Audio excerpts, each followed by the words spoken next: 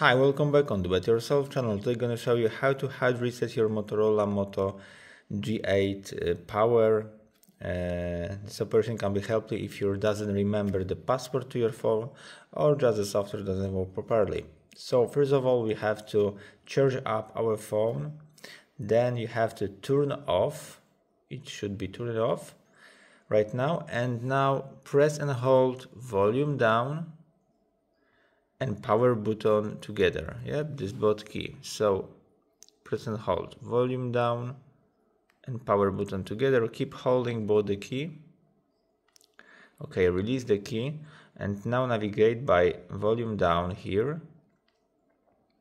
to option name recovery mode, then accept by power.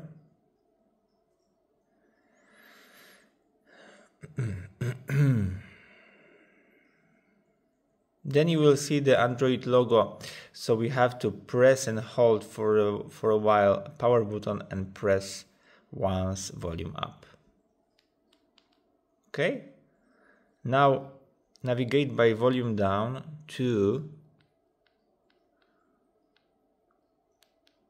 wipe data factory reset. Okay, active by power, go down factory reset, and now phone is resetting. And you're gonna delete all the passwords. Of course, it will delete your files, so be sure to have a copy of it. And now reboot system now by power, and that's it for now. The phone will start with a new brand firmware. So I hope the video is helpful for you. If yes, you can leave like, leave comment, and leave subscribe. And see you by next video. Hey.